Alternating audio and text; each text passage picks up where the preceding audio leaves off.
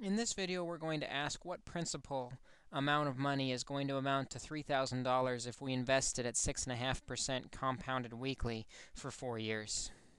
When we're working with compound interest and we know the number of compounds in a year, we should be thinking of the equation: the final amount is equal to the principal times 1 plus the rate divided by the number of compounds to the number of compounds times time.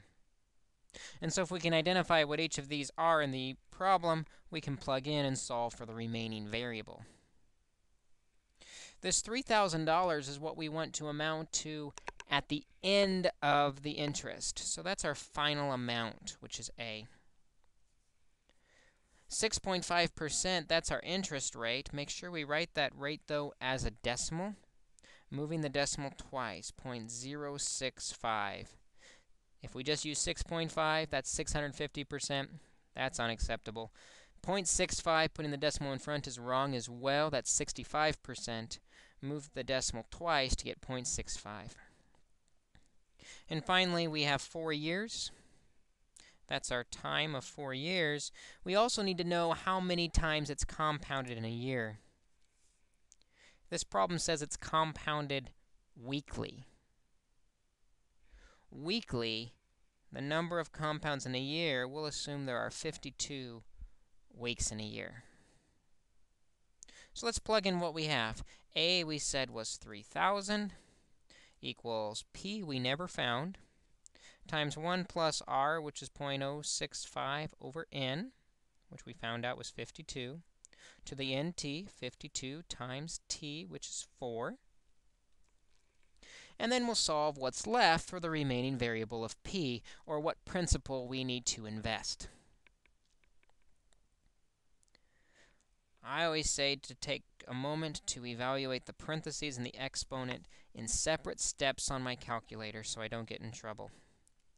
So 3,000 equals P times 1 plus 0.065 divided by 52 is 1.00125. Again, sometimes the decimals are going to get weird. Make sure you keep every decimal your calculator gives you for accuracy. 52 times 4 and the exponent is 208. So now we should be able to calculate on our calculator the 1.00125 to the 208 power, giving us 3,000 equals P times 1.00125 to the 208 power. And again, here's where we start to see the long decimal. Use it all. 1.296719528. And so to get P alone, we'll divide by 1.296719528 on both sides.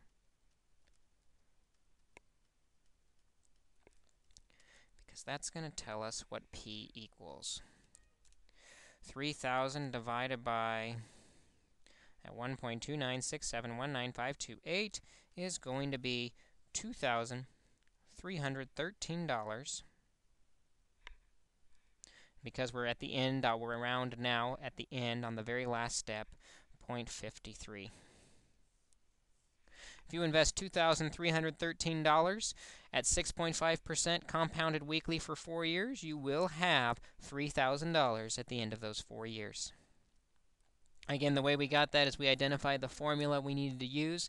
Because we know the number of compounds in a year, our interest will compound. Plug in what we know, and make sure we're aware of how to use our calculator to do the parentheses and the exponents separately, keeping every decimal the calculator gives us until the very end when we get our final solution.